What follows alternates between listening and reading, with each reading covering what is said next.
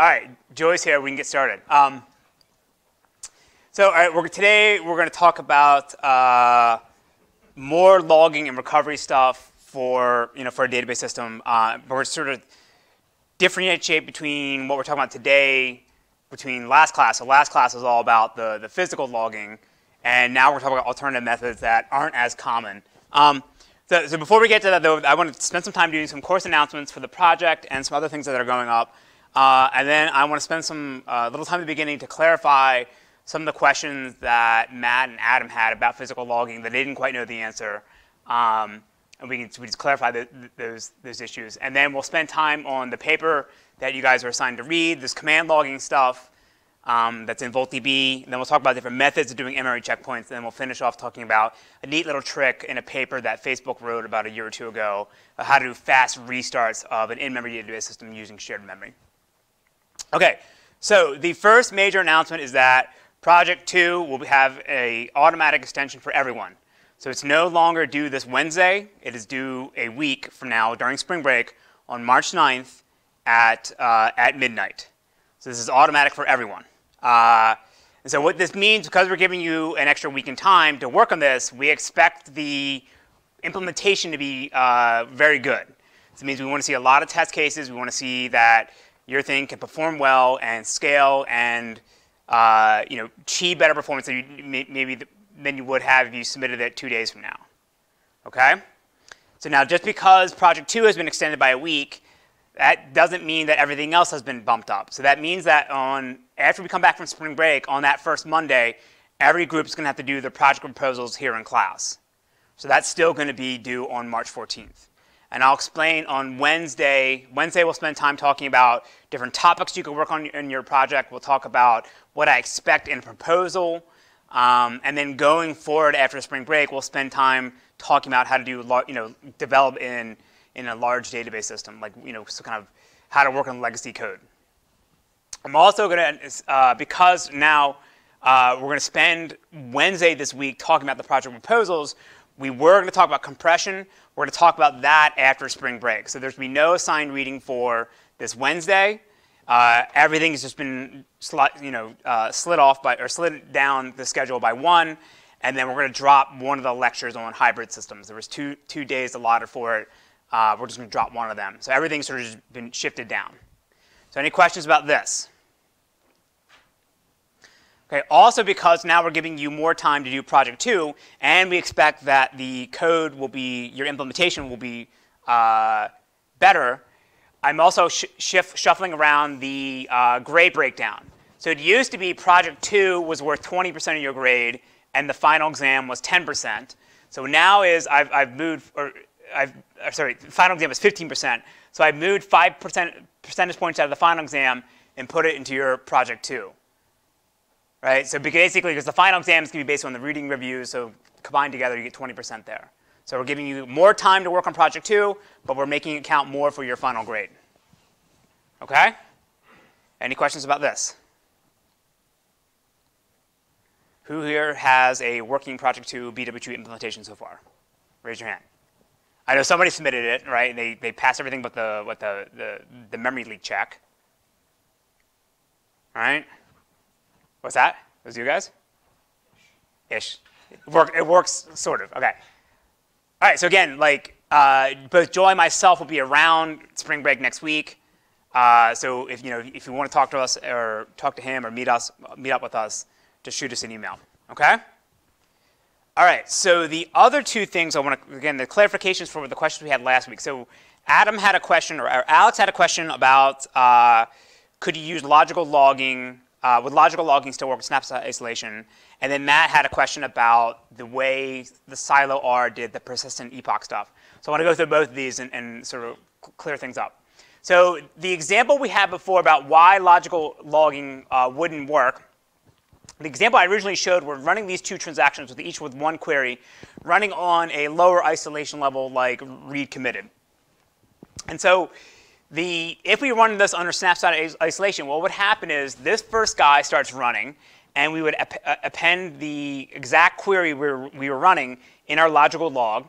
And then the cursor would start moving through the tuples and updating them one by one. So it would get to this first one, update it, get to the second one, update it. But then now, before it could get to this third tuple, we have a context switch, and now the other query starts running. And of course, we have to append it to our logical log. It gets in and modifies this tuple, sets Joy's salary to $900, and then commits. And then when we go back and try to now continue running our query, when we would get to this, we would see that it's been modified in the future from when we started. And therefore, this transaction could not complete. It would have to abort, roll back any of its changes. And so what I didn't really talk about, but we would have to do in this particular example is we'd have to be able to remove this entry from the log. So that means that because the transaction hasn't committed yet, we would just keep this in memory, and then when we realize it aborts, we just blow it away, and nothing ever gets written out to disk. So now, if you were doing this on the snapshot isolation, my intuition is that I think that logical logging would still work if the log entries included information about the order in which they finished. So what we if we are appending it as the queries first arrive and then as they get executed, if we appended them in that order, then the execution order might actually differ based on how things get scheduled. So what we would have to include in our logical log to say, like, this guy came before this guy, and therefore we could try to infer from that in what order we should be able to get to these things. So snapshot isolation would help us with this. If we had to run other queries with lower isolation levels in a mixed environment, which happens all the time, right? Running analytical queries or running things that aren't as important, you can run in, again, lower isolation levels, then this simply wouldn't work at all because we'd still have this anomaly where if we reran the queries on recovery, we could end up with a different state of the database. So the main takeaway of this is I think snapshot isolation could work. I kind of thought over the weekend of a bunch of different examples of where you could have a problem. But it only works if you can capture their commit order in the log and not just their execution order. Okay? So now Matt's question about silo R had to deal with about this persistent epoch file. So remember that we have our architecture sort of looks like this. We have our different storage devices, and they each have a logger thread, and then those logger threads have a series of worker threads that are making changes to the database and appending entries, log records to this guy's buffers, and then he eventually flushes them out to disk. And so what happens is we have one logger thread that's designated as the special persistent epoch thread, and it's responsible for writing out this persistent epoch file to disk. So what happens is when the epoch thread says we have a new epoch, all these guys start flushing out everything that corresponds to that epoch to their storage device. And then when they do that, when that fsync completes, then they notify the persistent epoch thread that they've successfully stored the information at this epoch. And once it gets the acknowledgments from all the different threads, the logger threads, it's then able to append this to the persistent epoch thread. So Matt's question was, is this thing even necessary? Because all the logger threads will know that they've flushed out the epoch up to this point. And so on recovery, all you have to do is just check to see whether everybody has successfully committed 200. And then if so, you know that would be equivalent to what was in here.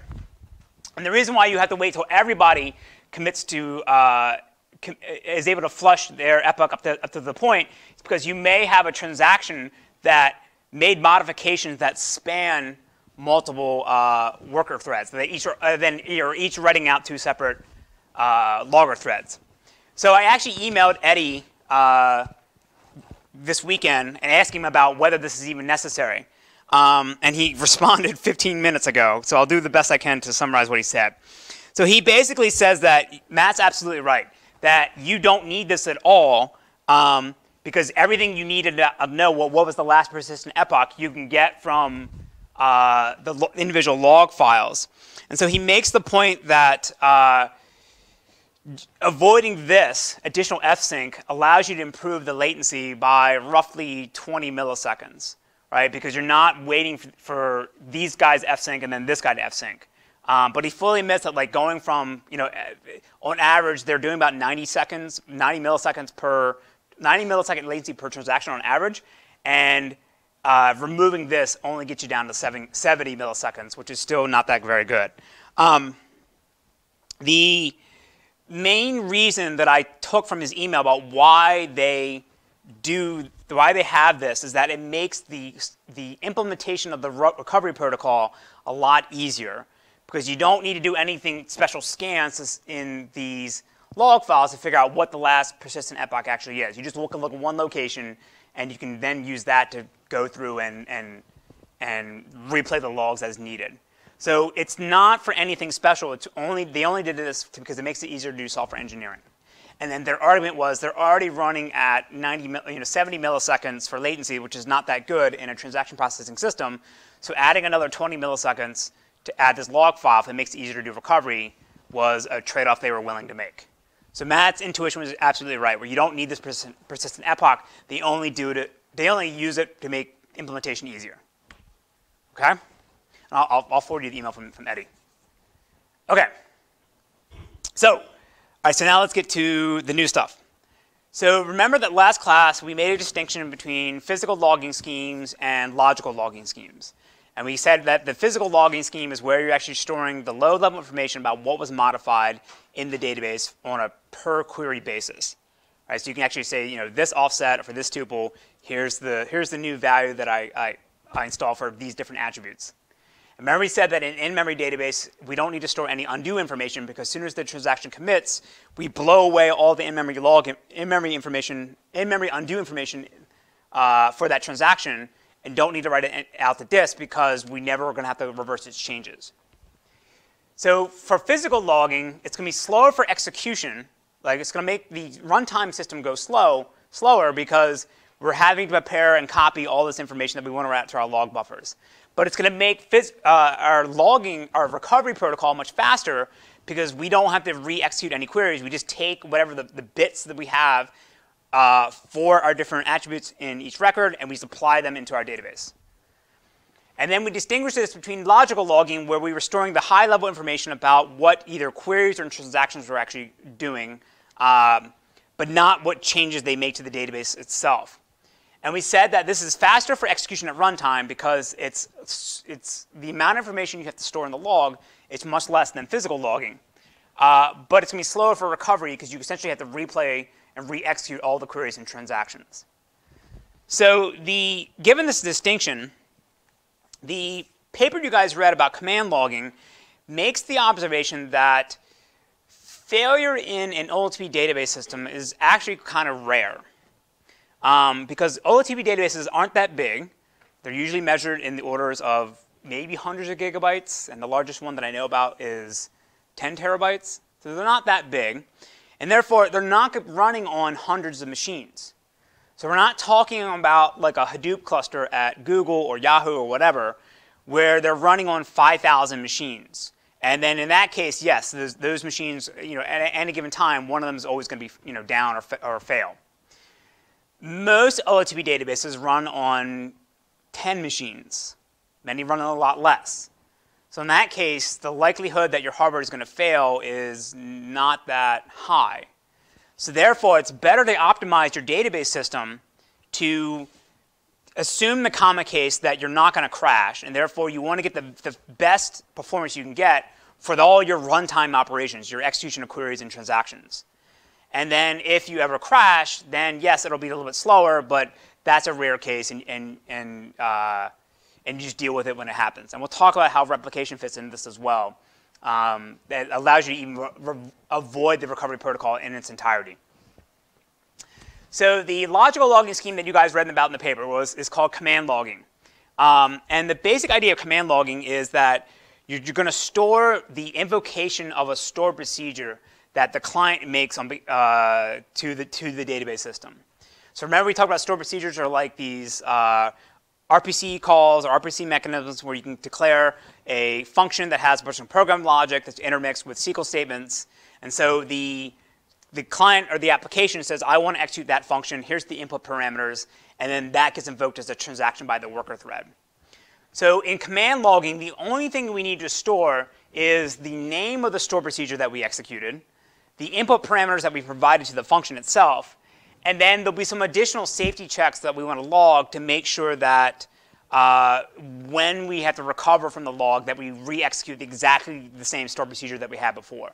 So for example, you could store like a checksum or a version ID to say that it's store procedure foo, and here's the version that I executed it before. And that way, someone comes along and changes foo to either change the SQL statements or to change the actual program logic itself. You don't re-execute it and get a different result again. So you're guaranteed that whatever is executed the first time, you execute the second time. So essentially, you can think of command logging as just transaction logging for store procedures. That's all it is. We don't store the individual SQL statements that it executes. We just store that, again, that one single store procedure invocation. So one aspect of why command logging can work is something that we haven't really talked about yet, and that's this idea of a deterministic concurrent control scheme. So the idea of a deterministic concurrent control scheme is that if I have the same state of the database that I had before, and I execute the same store procedure with the same input parameters, then I'm guaranteed to get the exact same new state of the database that I had the first time I tried this. So if I ran the database system first and I execute some query or transaction that updated the database, if I crash, come back, and I get back to that same state and execute that same transaction again, I'll get the same new state of the database. So this relies on two things. The first is that we have to have the order of our transactions, assuming we're doing command logging, we have to have their order that predefined before they start executing. So it's not like in MVCC where you let things start whenever they want and then you just interleave the operations as they come along. We have to know exactly before we start running what the order is going to be. And the second thing is that we have to require that our transaction logic or the program logic in the store procedure itself has to be deterministic. So what I mean by that is, let's say we have a database that has one value, a equals 100. And so we had 3 transactions here. Then we come up with we satisfy the first condition. We're going to order them ahead of time. And now if you look at the logic for each of these transactions, it's all deterministic. So a equals a plus 1, a equals a times 3, and a equals a minus 5. So that means that no matter how many times I execute these guys over and over and over again for this database state, it's always going to come out with the same result, right? Because these are obviously deterministic. An example of a non-deterministic transaction would be something like this. A equals a times the current time. So that means if I run this today and I run this tomorrow, this now function is going to always return back a different result. So that means that I'll get a different value for my database state here. So this is an example of a non-deterministic program logic in a transaction. Is this clear? So this is why, so in VaultDB's command logging, they're going to disallow stuff like this. Because if I ran this today and my database crashes tomorrow and I rerun this, I'm going to get back a different value and end up with an inconsistent database state. And therefore, I'm not going to be able to recreate exactly how I was before. So this is bad. We don't want to do this. So I want to spend now a little time talking about the architecture. Yeah, sorry. So when you say the order of the transactions is defined before they start executing, so if there are 3 transactions that want to process, you don't really need to know that it will be 1, 2, 3. Just like before starting, you need to know that now I'm starting to, right? So your question is, if I have 3 transactions, I order them 1, 2, 3. Or you can order 1, 3, 2, but yes. Before starting 3, you should know that you are doing 3. It's not a predefined order, right? You can do scheduling. It should be a deterministic order, but you can do scheduling. That's what I'm asking. Yeah. So like say that on my node, 1 arrives first, 3 arrives second, and 2 arrives third. I could flip the order of these. Yeah. Based on it. Yes. That's fine. But you have to like. You have to be sure that it's in that order. Yes, correct. Yes. All right. So I want to spend some time now describing actually the VaultDB architecture. And I guess full disclosure, I wrote a system when I was in grad school. With some people, we built a system called HStore. And then they took HStore, forked our code, and made VaultDB. So the high-level architecture that I'm describing is the same thing that we developed in HStore that's now in the commercial product VaultDB. I don't want to say full disclosure because like I'm biased in some ways about the design of the system. but I'll be totally upfront about where I think the deficiencies are. So, and we've already sort of talked about the HStore concurrency code protocol. So now I want to talk about what the actual physical architecture of the system looks like. So assuming now we're running on a single node, our database is going to be split up into these disjoint subsets called partitions that are stored entirely in main memory. And then for each partition, we're going to assign them a single-threaded execution engine on a single core that has exclusive access to all the data at this partition, right? And so you can think of this, in our earlier work, we didn't really worry about NUMA regions, but you can imagine like this is a sort of one core running on one NUMA region, and there's another core running on another NUMA region. So they can all access memory that's local to them. So now the client will send a request, and again, we said we're primarily running with a stored procedure API, so we're going to pass in the name of the procedure that we want, and then its input parameters. And so in VoltDB, all the stored procedures are essentially, think of them as like Java class files. And they're going to have two parts. The first part is at the top, you're going to have these pre-declared queries that the stored procedure is going to invoke. And these are essentially the same thing as prepared statements, because where you could have constants, you can put in these question marks that say that there's going to be a value that's going to be inserted for this argument here in the query, and I'll give that to you at runtime. But the database system can do all the query planning and optimization ahead of time, even though it doesn't know what the value is for these guys. And then all of these queries are going to have a unique name within the context of the stored procedure.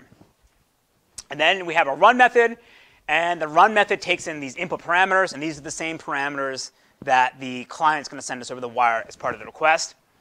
And then within the stored procedure logic itself, it's intermixed with regular Java code, but then it makes calls to invoke the predefined queries that we have up above. And of course, we pass in more input parameters that then are substituted for the question marks there. So the way a stored procedure written like this has to, the requirement that it has to be deterministic means that just as before in the example I showed where you couldn't have anything that based on the current time or the date, you can't have anything like that inside of the function here. You can't make a call to a random number generator, and you also can't make a call to an outside system. So you can't make an RPC request to some other remote system, get back a value, then have an if branch that says if the return value is this, execute this query, or if it's that, execute that query, right? Because again, if we come back and run this another time, that external service might provide us with a different answer. We would not get back the same result and end up with the incorrect database state. So in the early days, I went on, I guess we could call it a sales call with Stonebreaker and some other people in like the early days of VoltDB. We went to go visit PayPal, and PayPal's transactions, like sort of in when you would send money from one person to another, in the middle of the transaction, they would make a call out to an outside fraud detection system that would come back with a result, and based on that result, it would say, should this transaction commit or not. So that wouldn't work in this kind of environment, because let's say the database crashes and you come back online and you start replaying all your transactions that are making calls to the fraud detection system, but now that fraud detection system is down, and therefore this external service now is causing our database to never be able to recover because we're not going to be able to invoke that RPC request again. So by decoupling the two different services, you avoid that problem, but then you can't use a system like VoltDB for PayPal's workload. Okay, so we get a request, the transaction gets a timestamp, and then it gets queued up at whatever partition that has the data that it needs to access. Before the transaction starts running, though, we're going to write out its entry to the command log, all right, on disk. And then we have to do a group commit, and we'll flush. And once we know that it's durable on disk to the command log, then our transactions will be allowed to start running.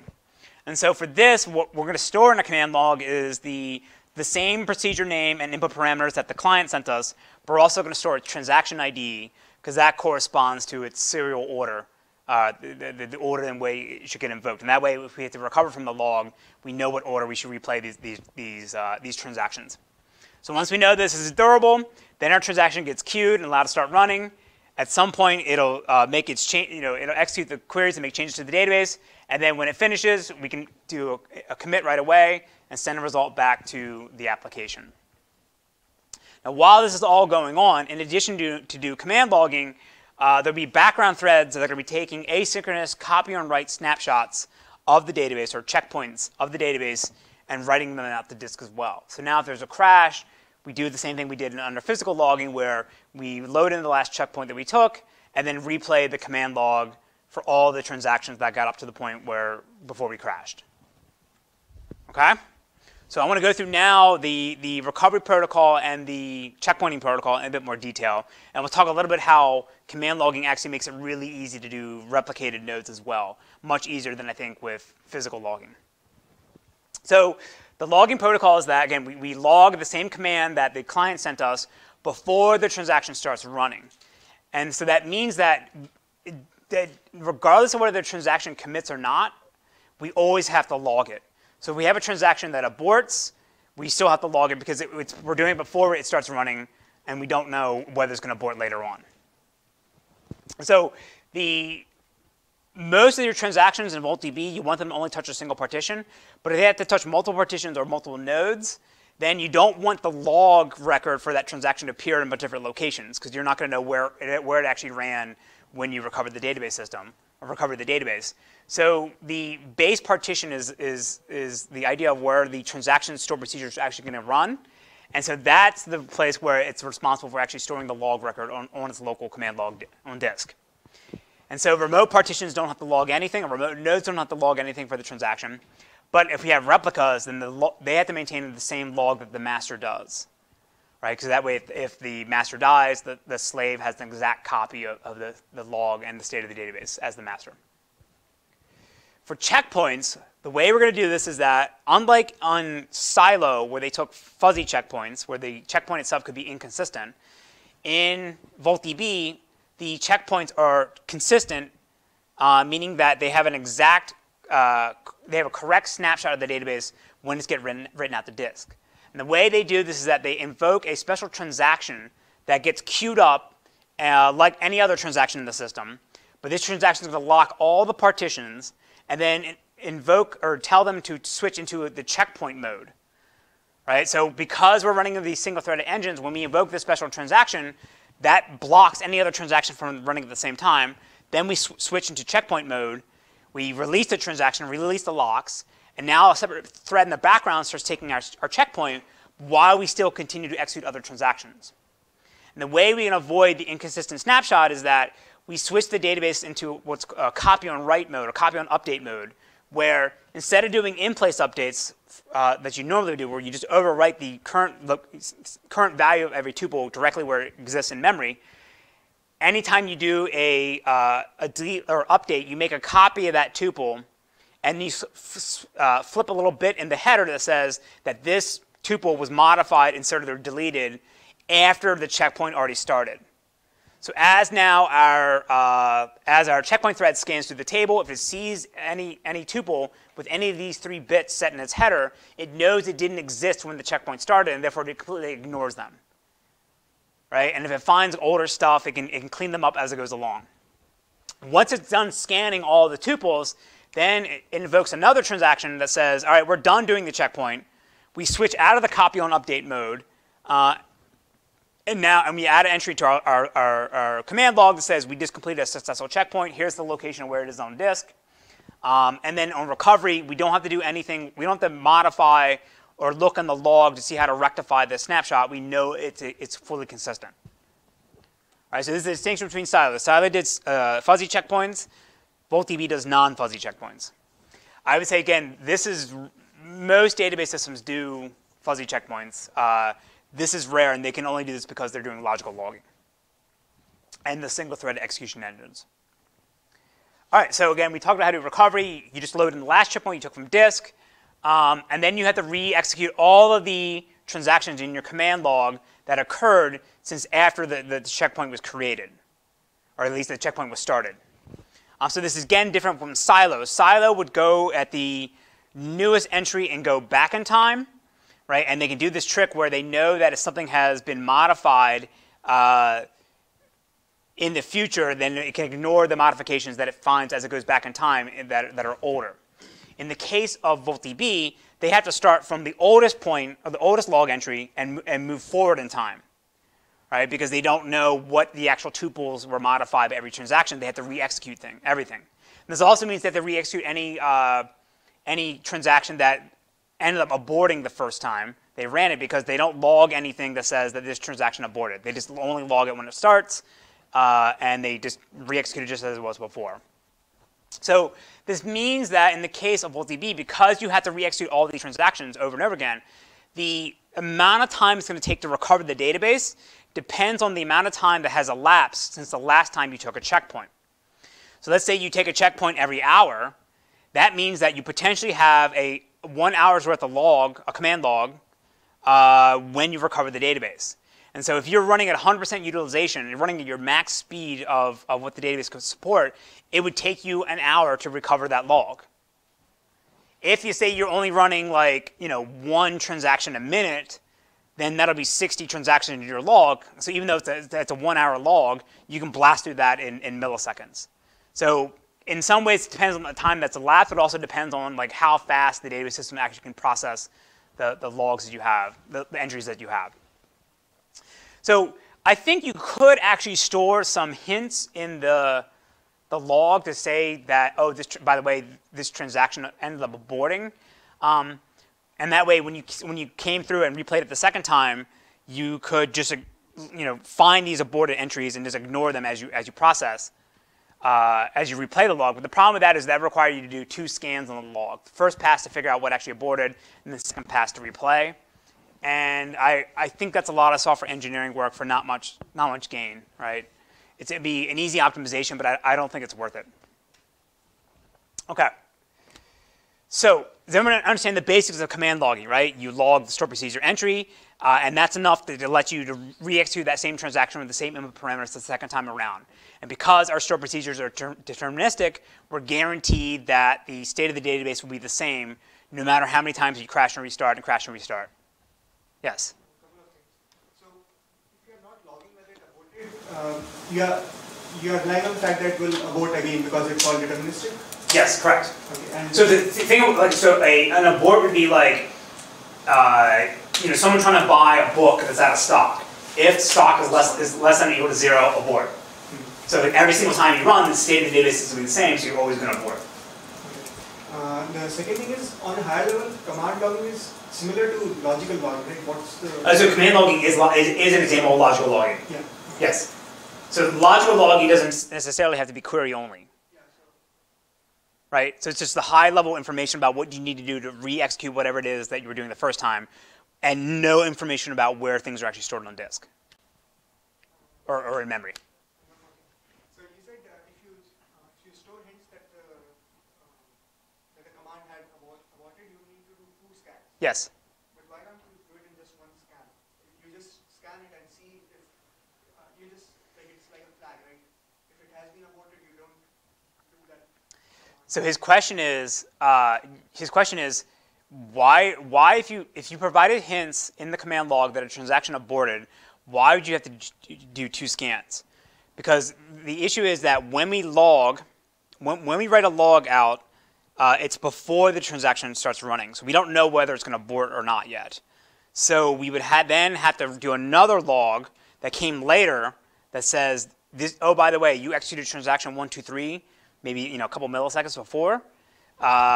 It's going to abort, so don't actually execute it. But on that partition, no other command will start unless this guy aborts or commits, right? So his question is, if on that partition, no other transaction is going to run until we know our guy aborts. Correct. So, but on a single node, you have multiple partitions, and they're all writing to the same command log. So it's not like you have to, so it's not like what you could do is you could read ahead a little bit and have a batch of things, and then within that batch you could recognize that, okay, this guy aborts. Yeah, that actually would work. It's not like you have to scan the entire thing to find that entry, because the initial log record for the transaction when it started and then the abort record would be pretty close to each other in the log. And actually, yeah, it actually wouldn't be that bad either, because like you're not logging that information, so it's not like you would have tens of megabytes to say that a transaction aborted. You just say, yeah, this transaction ID, it aborts. Yeah, so you actually could do this. Actually, I should double check actually whether they do that or not in the real version. Well, we didn't do this in HStore, but I mean, we didn't really care about recovery time. Any other questions? Yes? Yeah, so do we rebuild the index on top of the checkpoint, or we just checkpoint the index? So the question is, do we rebuild the index based on the checkpoint in the log, or do we actually store the index on the checkpoint? And then again, as far as I know, for every in-memory database that I'm aware of, nobody logs or stores the index on disk. You always rebuild it. It's simply not worth the performance overhead to write out an index durable on the disk. You can just rebuild it real quickly on restart. So in the case of OLTV, you only store the tuples when you take the checkpoint. You don't store anything about the index. Any other questions? OK. So let's talk about some things that the command logging actually can do that is not as easy to do in physical logging, or I dare say even impossible. So although this course is all about single node databases, I want to talk a little bit about replicated environments. So the basic idea, the way everyone does replication for the most part is you have master-slave replication, or primary, secondary. So you have some master node that's going to have the is where you're going to execute all your writes, or take the command or request from the client and be the primary location where you're going to execute it. And then there'll be a replica that you want to have as tightly as possible be strongly in sync or strongly consistent with the master. And that way, if this guy dies, you can elect this guy to be the new master. And then all the requests go to that. So with command logging, again, the client sends the master node our procedure name and input parameters. And what we can do is we can just immediately forward this request over to the replica once we assign this transaction, once we assign this request a transaction ID. Right? So we don't even need to wait for this thing to actually start executing on our end. We can immediately just send it over to this other guy. And because we have the transaction ID, we figured out what order we're going to have our transactions run in. And so all the replica needs to do is just look at the transaction ID and make sure it runs in the right order. Right? And so what's awesome about this is that when the replica finishes executing this transaction, it just needs to send back a single acknowledgement to the master and say, this transaction you told me about before, I executed it and it succeeded. It doesn't need to do two-phase commit, like an atomic commit protocol, to make sure that everybody is in sync. So you don't need to say, hey, did you do that? Yes, I did. OK, let's commit it. OK, I will. Right? It's one message back over the wire. And we can do this because, again, our stored procedures are deterministic. So we know that if these guys have the same database state on both nodes, and our stored procedures are guaranteed to modify the database in the same way and put it in the same state, then as long as this guy says, I succeeded, then you know that he has the exact same copy of the data that you do. And then you can send back the acknowledgement to the application. The way you would do this in physical logging is that the transaction would run here, and then as it modifies the database, you stream the op log or the physical log to the replica as you go along. Like, I updated this tuple, here's the new value for it, go. Right? And it doesn't actually execute any of the queries, it's just replaying that log for you on this other side here. So in that case, you have to do two-phase commit because you have to make sure that everyone got all the same log messages, everyone executed in the same order, and everyone is OK with applying those changes. Right? So command logging allows you to do what is called active-active replication, meaning the transaction is actively running on both all the replicas in your cluster versus active-passive, where you run the active transaction here, and these guys get the passive updates that are generated from the master.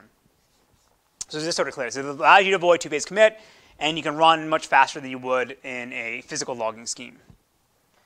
So where does command logging fall apart? The problem with command logging is that if you have a transaction that spans multiple nodes or multiple partitions, and one of those partitions goes down, and you don't have a backup, you don't have a replica, you need to restart the entire database system and recover every single node.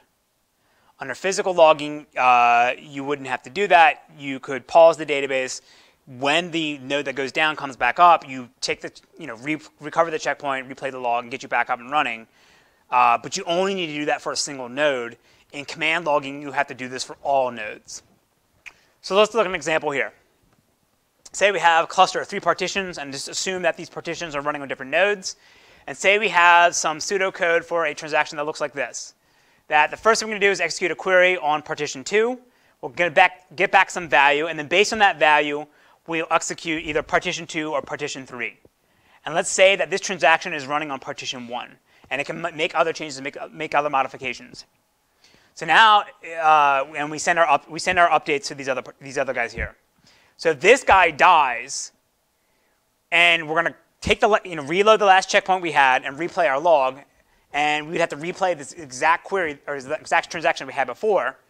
Since it modified these 2 different partitions here, and we don't know in which way how they did that, we'd have to crash both of these guys and replay them, because if we re-executed these queries where y equals y plus 1, then they may actually be running this again, even though they don't have the same database state that we recover from the checkpoint here. So we can avoid this by having the master-slave replication, so that if we have multiple replicas for our partition, it's very unlikely that we're going to have to do a complete restart and recover on every single partition. But if we don't have that, if the final master for our partition 1 goes down, then we have to recover everybody, because they're not all going to have the same state across all nodes. Is that clear why command logging doesn't work? Or command logging, one particular problem with command logging. The other big problem with the HStore protocol, the concurrential scheme, is that it's terrible for analytical queries. Because if you have a query that spans multiple partitions, you have to hold the locks for those partitions as you run that query, and then you combine all the results to produce the final answer. So that means that while you say your transaction or query is running on one partition, it's holding the locks for other partitions, and they're basically sitting idle and doing nothing. So the VoltDB stuff is amazing for OLTP. It does have problems for very complicated OLAP stuff, and that the HANA guys, the Hyper guys, and MemSQL can avoid because they're using MVCC. Okay? All right, so now, in the time that we have left, I want to talk about different ways to do in-memory checkpoints. So we basically talked about 2 schemes so far. We talked about Silo, which is basically doing a scan of and tries to avoid writing tuples that it doesn't need in the checkpoint. And then we talked about the VoltDB case, where you're taking you switch into a copy on write mode or copy on update mode, and you have the snapshot of void new tuples. So I want to talk about 4 different approaches to do snapshots. And the main thing I'll say is that the choice of approach, or what you actually want to use in your database system, is tightly coupled to what concurrency control scheme you're going to use. And we'll see in a second, but like, for example, if you're using MVCC, then you probably want to use the copy on update mode or copy on update method, because you already have multiple versions and you can just skip them as you scan along. But if you're using two-phase locking or OCC, then you want to use a different approach. So the basic idea of checkpoint is that we just have a separate thread that runs in the background, scans through our table heap, and just writes out every tuple that it finds one by one. And if you allow your database system to provide access to the internal threads directly to these table heaps, you don't have to go through the index at all, and you don't have to worry about any locking or latching on those data structures. You can just go through the individual tuples. So the 4 different approaches we're going to talk about are naive snapshots, copy on update snapshots, and then 2 specialized methods called wait-free zigzag and wait-free ping-pong. As far as I know, everybody usually implements these guys. I don't know if anybody actually implements these in any of the big systems, but they're at least worth discussing. So naive snapshot is pretty straightforward, pretty easy to understand. You basically just have the database system pause or block all transactions from executing.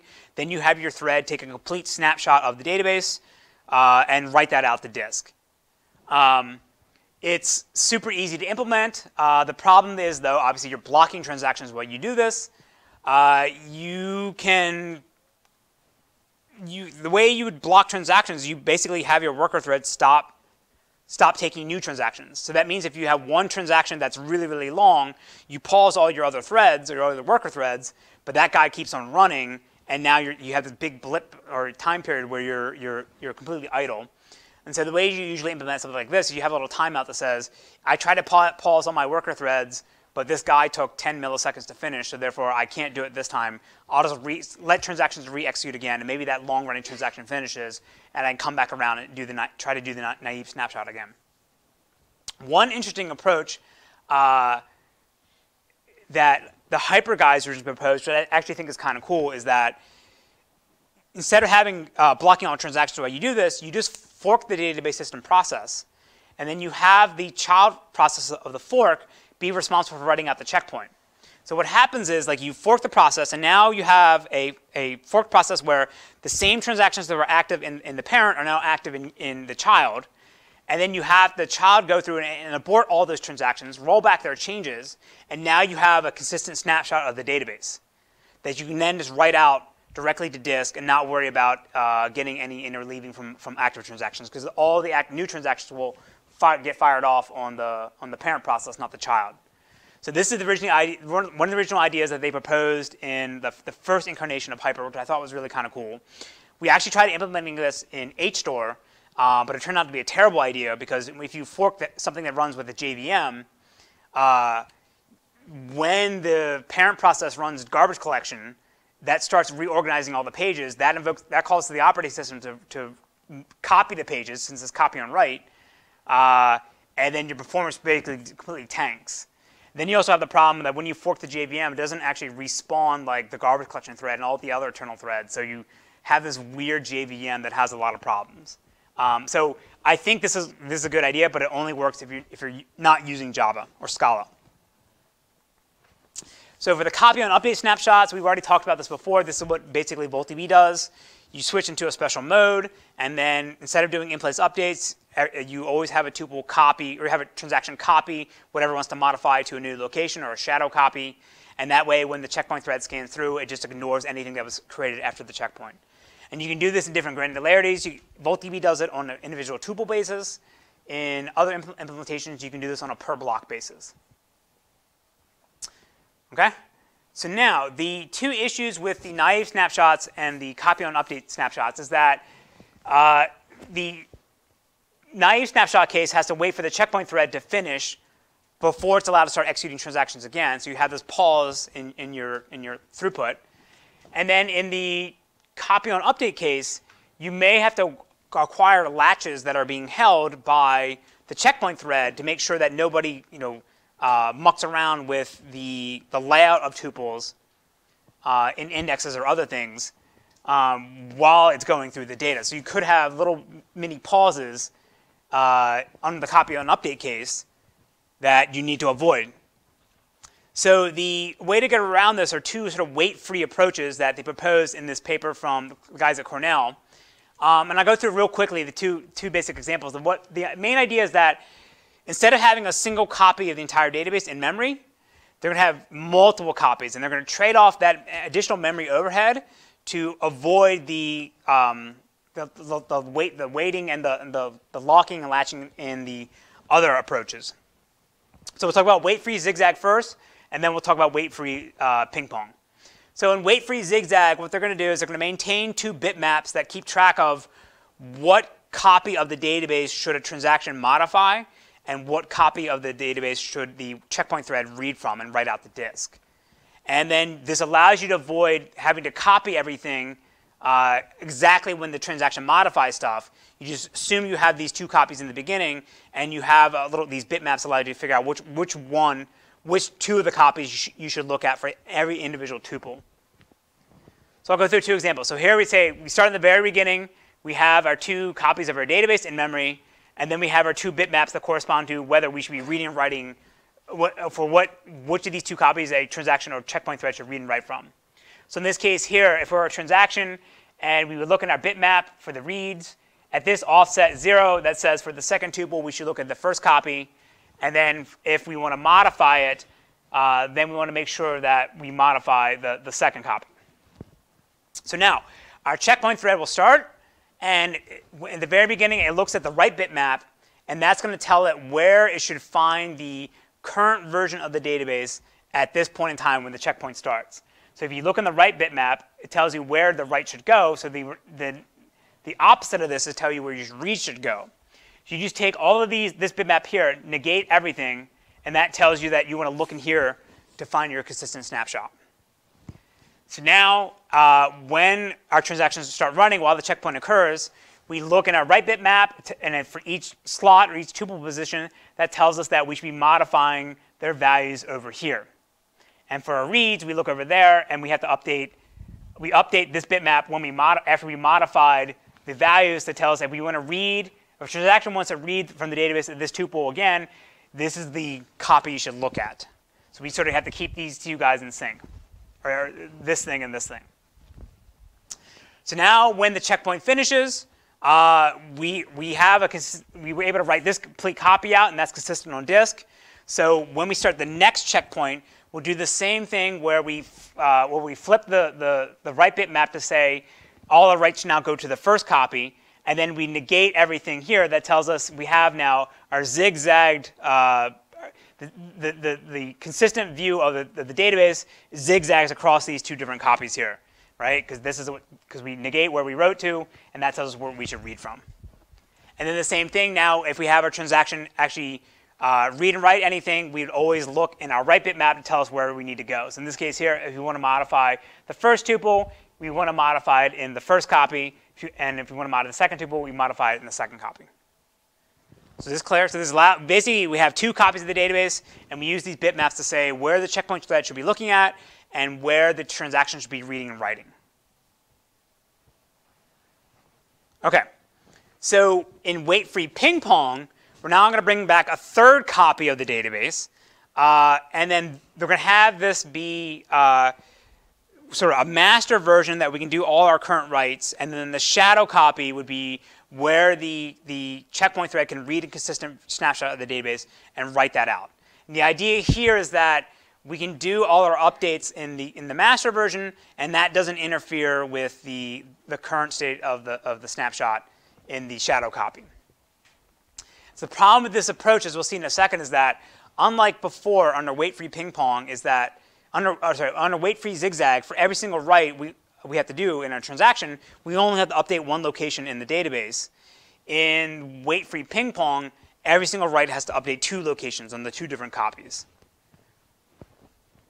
So if we go here, so we have now our master pointer that says copy 2 is where all our new updates should go. We have our complete original copy of the current state of the database. And then copy 3 is considered the shadow, and this is where all our checkpoints will go. So our checkpoint thread starts here. It has a consistent snapshot of the database and just scans through it and writes all these tuples out one by one. But then our transactions show up here, and every time we do a write, we're going to update the complete copy of the database, but then also update our master copy here. And then we flip a bit to say that this thing has been modified since we started our new checkpoint. Now the checkpoint thread finishes, and we want to switch. So this thing's going to become the new master, and this guy's going to become the shadow, and our checkpoint thread's going to want to read through this and write that as the checkpoint out.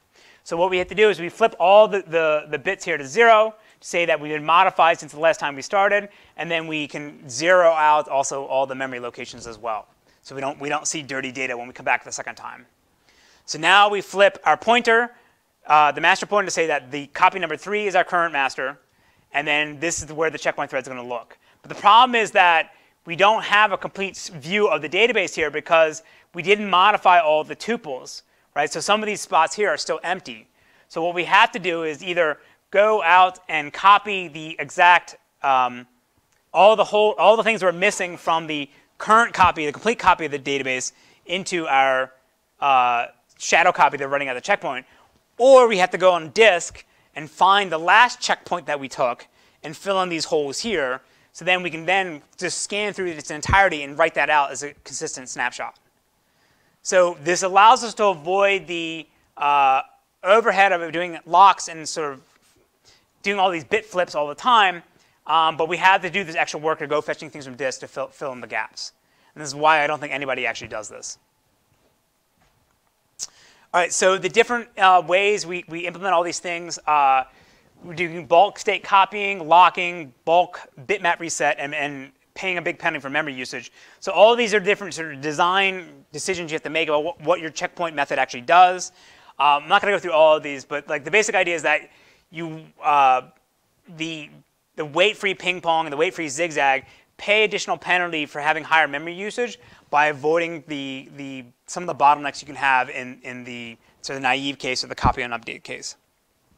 And then there's this table here that shows you what the different methods, for each different method, which one of these design decisions or trade-offs they have to make. And as you can see, in the case of wait-free ping pong, you have to have 3 copies of the database, which I think is not a good trade-off.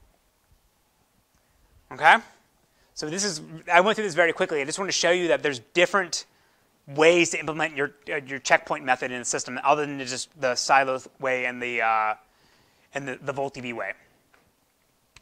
Okay, so up until now, we've been mostly talking about checkpoints, logging, recovery, and all these things, assuming that the database has crashed in a bad way, right? But not all database restarts, where you have to recover from a log and a checkpoint, are due to like sort of hard crashes, right?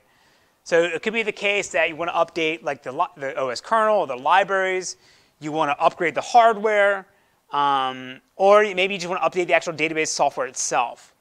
So in the first 2 cases here, this is probably going to require you to restart the database system, right? Or restart the node where the database system is running. So in that case, yes, you're going to have to shut down the system and then load back up from the last checkpoint and replay the log to get you back to a correct state. This last one here, updating the system software, that doesn't require a shutdown and restart of the operating system. That just requires a shutdown and restart of the database system itself. So ideally, it would be nice if we could not have to go through the huge penalty of replaying our logs and reading things back from disk when we want to upgrade our database system software. So this is sort of the motivation behind the Facebook method for doing fast restarts by using shared memory. So they're focusing on the third problem here. And so they're doing this in a system called Scuba. It's not a publicly released system, but it's an internal database system that was developed at Facebook to allow them to do really fast event detection and anomaly analysis on log data that's generated by all their different services. So the basic way to think about this is, say you have like, for the timeline, there's all these different services that get invoked in order to generate the HTML that's passed off to the user browser. And so what they want to be able to do is they want to be able to look at cases where the timeline generation took a long time, look at all the different services in their stack, and figure out which one of them was causing things to run slowly. And so all of their different all the different software is all generating these log events about how long it took for every individual request, and then you want to throw that into a database, and you want to run, again, your analytical queries to identify where you have problems. So Scuba is a system that's designed to do this. So it's not doing transactions. It's not doing stuff that sort of directly faces the user. It's all internal backend stuff. So they have a nice little, they can relax some of the protections that a database system would provide because they don't care so much that the queries that execute on Scuba are 100% accurate.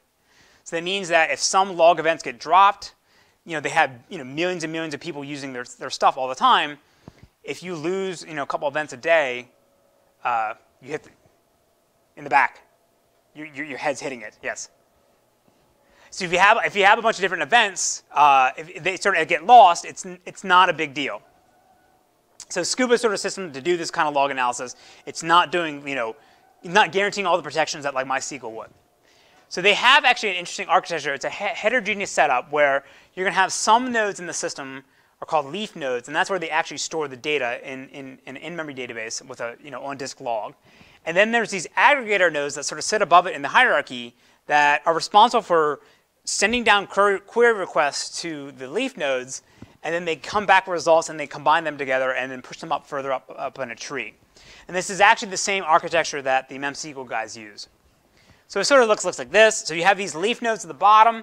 This is where the actual database is, and there's a log that they keep, they maintain for all the new events that are coming in. So every time you click on something in Facebook, it generates a bunch of log events. It goes through Scribe, which is their version of Kafka, like a message broker system. And then those messages arrive in the leaf nodes and then get stored in the database. So now if you, as like an internal developer at Facebook, execute a query, it would first land on the root of the aggregator tree, and then it percolates down where you actually do the scans and filters of these lower guys, and then it gets combined on the way back up. It's sort of like you think of it as a MapReduce model, but doing SQL queries to do group bys and aggregations. So what we're talking about to do fast restarts is we're talking about doing it on the leaf nodes here, because this is actually where the data is. These aggregate nodes are stateless. You don't maintain any information about what's in the database. It just knows how to take results and combine them together. So these guys are CPU bound, and these guys are disk and memory bound.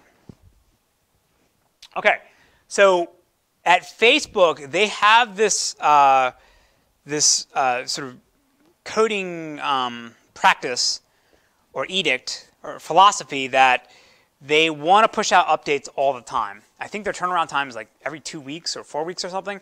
So they're making changes to their products, they're making changes to their systems all the time, and they're pushing those changes and deploying them on a really short time interval. So rather than in like years for every update, they're doing things in weeks. So the problem is if you try to restart a database every 2 weeks, and you have to restart from disk, it's going to be really slow to do a mass upgrade across all your nodes if you have a really large cluster. So what they want to be able to do is that they want to be able to have the database system store its current contents of memory in shared memory, and then restart, come back up, look in shared memory, and put it back into its heap. So because you're allowing the contents of memory to outlive the lifetime of the process, and you want your new process to be able to reuse the old memory and not have to scan everything from disk again, because that could take hours. Whereas in this case, you can restart in now seconds. And that matters a lot if they're making changes all the time, because the amount of time that any node in your cluster is down is reduced significantly. And again, they don't care so much about having a 100% accurate queries because they're OK with losing log events, but still you don't want your nodes to be churning and taking a long time to recover.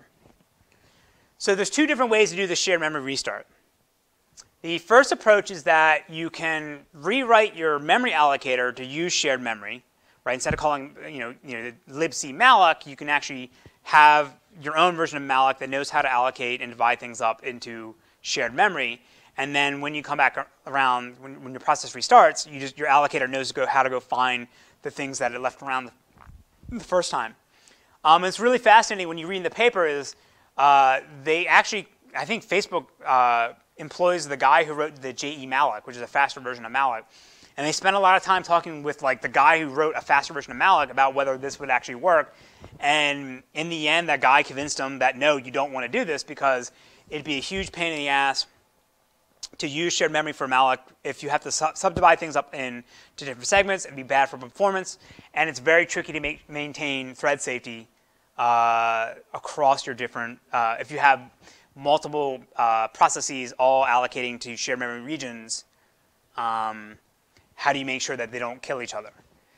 Another problem with using shared memory heaps is that unlike in regular malloc, when you allocate a chunk of memory that's not physically backed in physical memory yet, right? They wait until you actually try to do something, get a page fault before they allocate things. In shared memory, when you call malloc in shared memory, it allocates it right away. And so that would be slower and more problematic for what they wanted. So what they proposed to do is when the database system was going to restart, they just copy whatever's ever in their heap out into shared memory, restart the process, and then copy it back into shared memory back into the heap. Right? It makes it easier because you avoid this sort of runtime overhead, and you have to add some extra stuff to make sure everything's safe and doesn't have any problems when you restart, but it's not that much more work.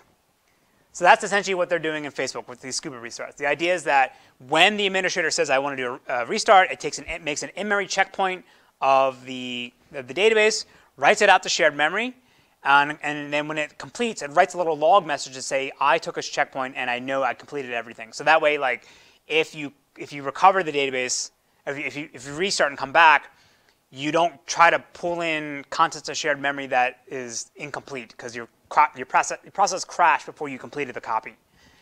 They also have some checks to make sure that, like, if you modify the version of the shared memory layout from one process version or software version to the next, you don't kind of come back and read it back in and get corrupted data.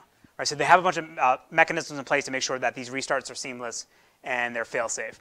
And then if you ever try to restart and realize that your shared memory is corrupted or your shared memory is not what you expect it to be, then you just restart from the way it was off of a disk, as you normally would, right? Because that's always guaranteed to be durable for you. So again, they're not doing this for checkpoints as the way we would do this for recovery. You're just doing this so you can restart the database system itself and reuse what was already allocated in memory. In the back, yes? So this is distributed shared memory? No, this is on a single machine. This has nothing to do with any. This is a single node I'm restarting. I copy everything to shared memory. I restart the process, and I just copy it back in. This only works for like scheduled restarts, not like Correct. Yeah. Correct. Yeah. So this is not a crash. This is like, oh, I have a new version of my database system. I want to push it out right away. Let me issue the shutdown request. It writes everything out to shared memory. You restart with a new version of the software, and you copy everything back in. This is not for recovery at all. It just avoids having to read everything back from disk. That's a good point, though. OK. Any questions about this? So this is not really like, I think it's a clever idea. It was a neat little paper. It's not something that it is, how do I say this? It's, this doesn't guarantee your database is durable. This just makes it easier to cycle things through. OK? OK, so what are my parting thoughts? Logical logging is obviously faster than physical logging at runtime, but as we saw, that there's certain corner cases and scenarios where it can make recovery more problematic. And if your environment, if your application is if you have enough hardware to replicate things as much as possible, then maybe that's OK, and you don't pay that huge penalty because you always have a backup node. It's my opinion that the copy on update checkpoint method is probably the best way to go if you're using multi-version concurrency control. I don't know if anybody's using the wait-free ping-pong or zigzag stuff because I don't think most places would be comfortable, having your database double or triple in size just to take faster checkpoints. And then, as we saw it in the Facebook restart case, shared memory actually has some use after all. And I think it's a neat little trick, and actually that's something I think would be cool to add in our system. OK, so just as a quick checkpoint of where we are in the course. So we have gone through all of these topics here. So again, this is what I would say, that these are the core fundamental principles of database system implementation that you need to have if you're ever building a new database system. So sort of right before spring break, this is what we've gotten so far. So now for the rest of the semester, we're going to talk about these topics here. These are sort of like the added bonuses, the extra stuff, or the more things you would have in a modern system to help you get better performance. So that's sort of what our focus is going to be on for the rest of the semester going forward, are all these additional things that not every system out there is going to have, whereas most systems out there have these. But these are the kind of things, if you want to build a new system that can take advantage of new hardware, new problems, and new applications, and things like that, these are this kind of stuff that we're going to focus on for the rest of the semester. And I would say these are the kind of stuff that you could probably consider for your project. The project 3, that would be kind of cool. OK, so as a reminder, project 2 is not due this Wednesday. It's due the Wednesday during spring break on March 9th at 12 p.m. Everyone's proposal for project number 3 is still going to be due on the Monday we come after spring break on March 14th. Right? Everyone's going to have to come up here and present for 5 minutes what exactly they're going to work on. Okay? And there's no reading required for this Wednesday's class, because I'll spend time talking about topics for project 3. Right? So I'll come up and propose 12, 15 different things that you could work on, and then you guys go out and figure out like what do you actually want to do. And then also talk about the extra credit that we're going to have in the course. The website is not up yet. But I want to talk about it and discuss it, and that way people can get started on it. Okay? Any questions? All right. Have a good, don't use the bathroom on the 9th floor because there's no water. But other than that, have a good day.